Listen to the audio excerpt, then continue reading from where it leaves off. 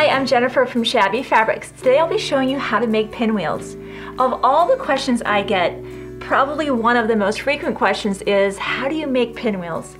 The complaint that I'm hearing from many of our customers is that the points of the pinwheel just aren't coming together in the center. So that's why I wanted to share with you today how I like to make pinwheels.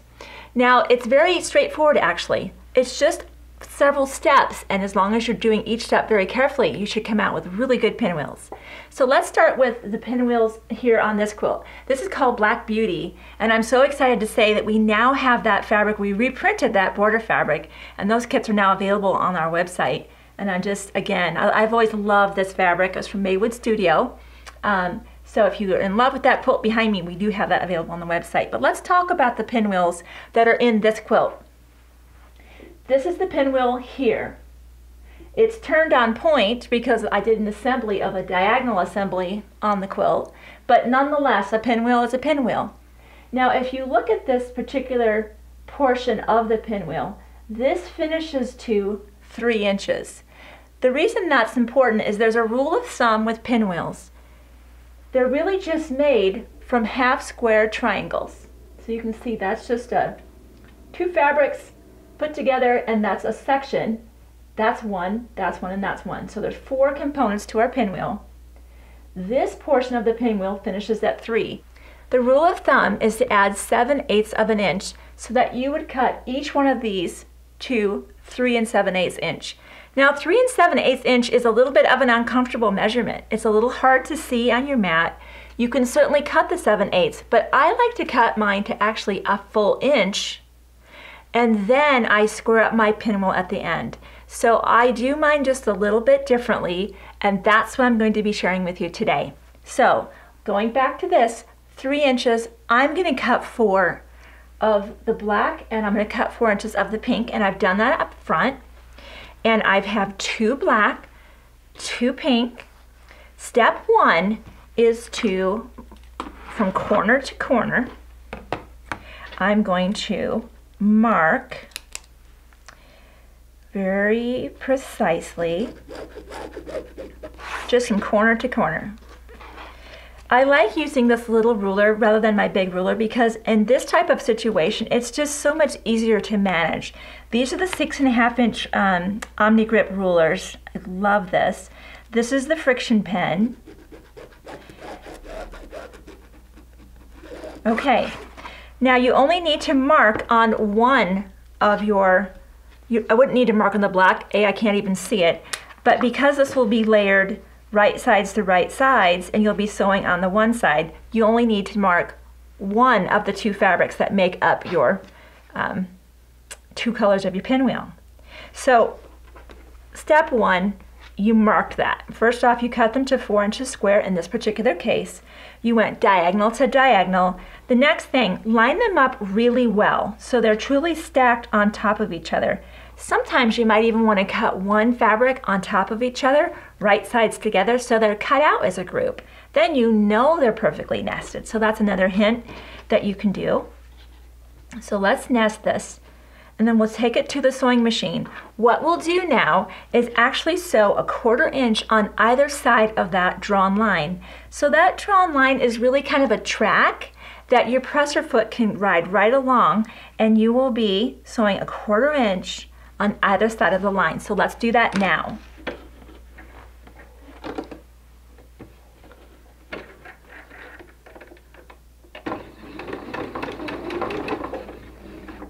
Get everything all lined up.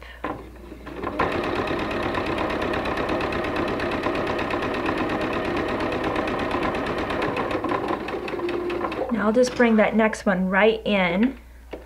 This is called chain stitching. There's no reason to cut your thread at this point. We just keep going.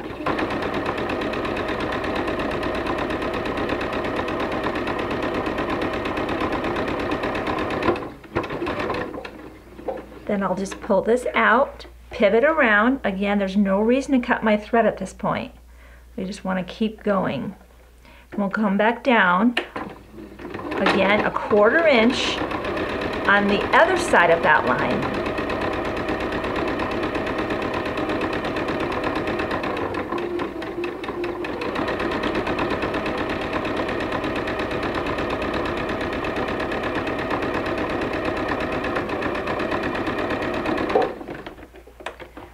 Okay. We'll just trim that up.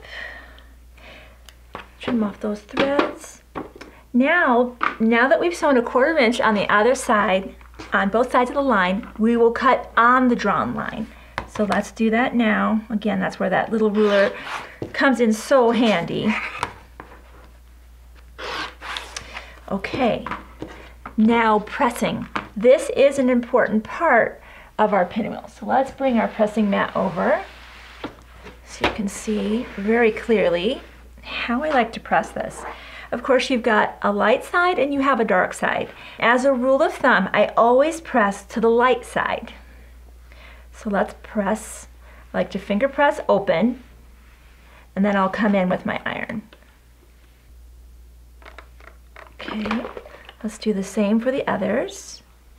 Now, I know it's very tempting to want to iron like this. Don't do it. Just don't go there because it distorts.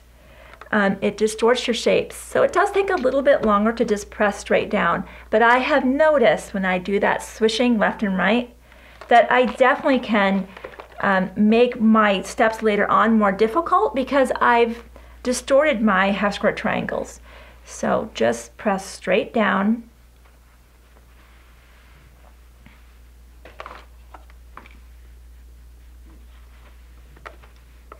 One more.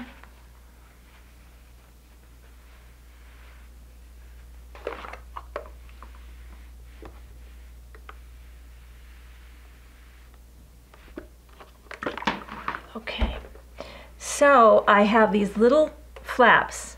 These bug me, so I like to trim them off right up front. And so I'm going to do that because it's just more bulk. There's enough bulk as it is with a pinwheel because you have 8 seams coming together. Having any extra fabric there is not helping you. In fact, it's making it even more difficult. So I like to go in and trim off those little dog ears right up front and just reduce my bulk.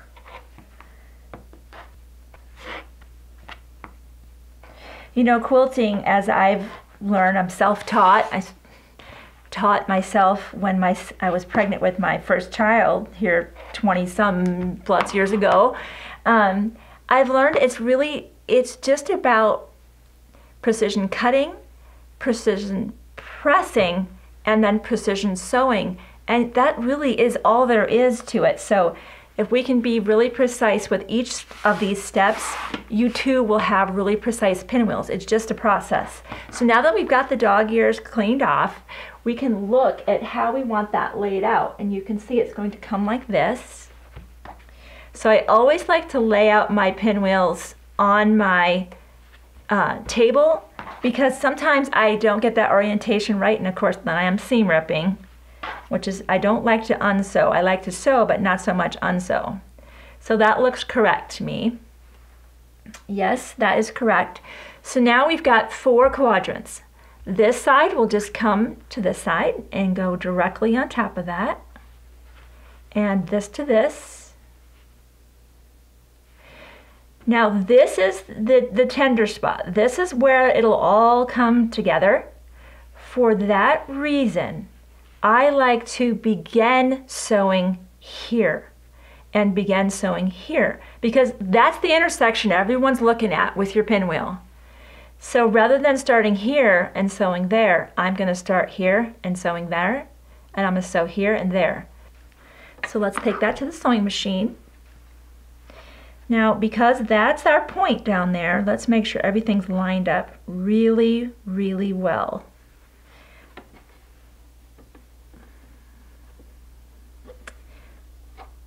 Okay.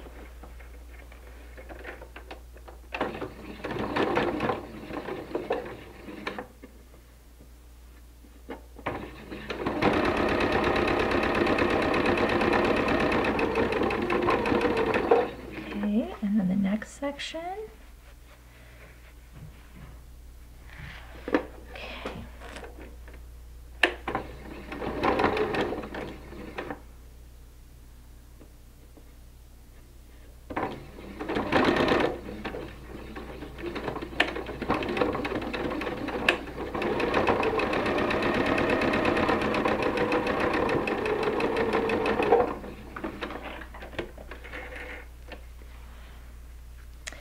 So now that those two sections are sewn together, we'll take it to our mat, and now we'll press the seams open. Pressing the seams open reduces the bulk of all of those seams coming together in the center.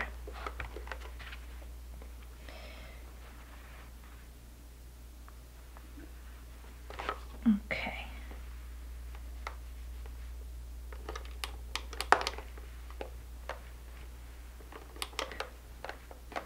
All right, now I'd like to lay it out one more time and make sure, did I get everything lined up right?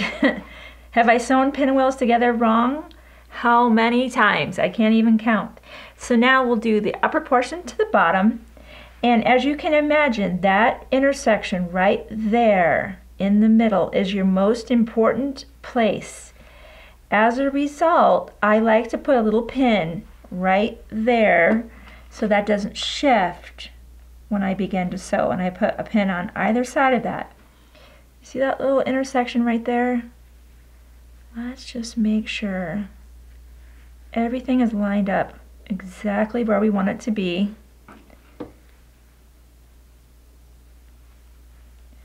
The rest of the pinwheel can be a little bit off and you don't really notice, but you definitely notice if that centers out, and sometimes people will cover it with a button or a little yo-yo or something like that.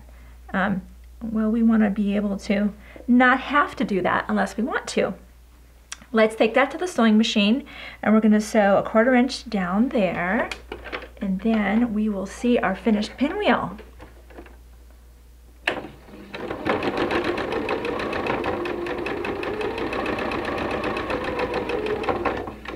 When you get to the section where you have all of these seams coming together, make sure that those seams are still open on the bottom and on the top, and they don't roll over like they can do sometimes when you're sewing.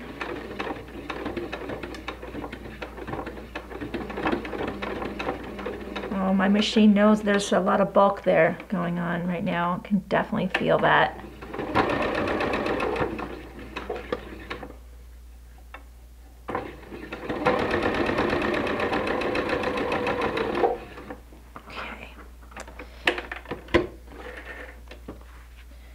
So let's see how we did.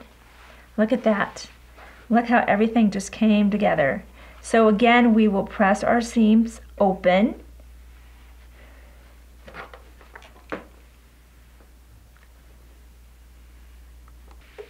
Now remember how the rule of thumb was 7/8 of an inch is what you add to make a pinwheel, and I like to add an inch because I like to score up my pinwheel.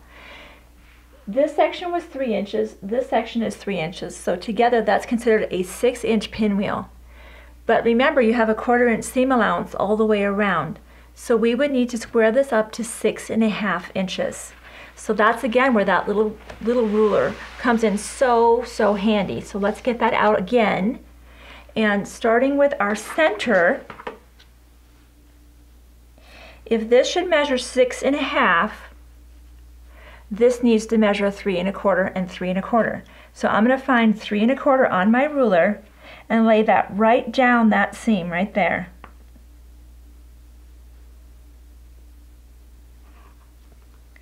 And then very carefully I'm going to come in and trim off the excess. So again, 3.25 on the ruler, lay that right down that seam.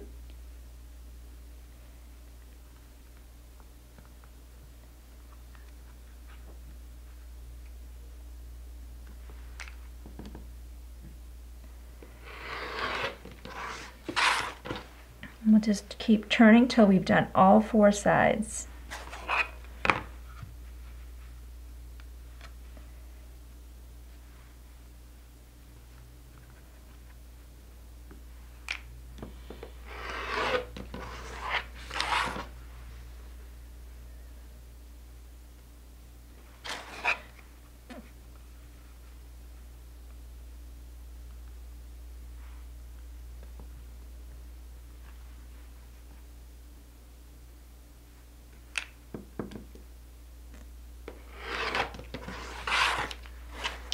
Just a little bit more on that side. Looks like I missed it.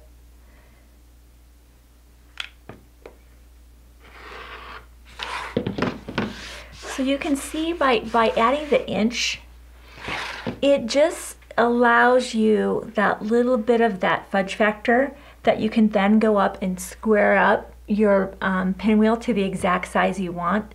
There's nothing wrong with doing the 7/8 of an inch, but then you can't, there's nothing to trim. It is whatever it looks like finished is what you're going to be using going into the quilt. So that's why I recommend using the 1 inch so you can square up like that and have perfect pinwheels. So I hope you enjoyed this video today. Of course, Shabby Fabrics is always having fun DIY projects and quilting tutorials such as this.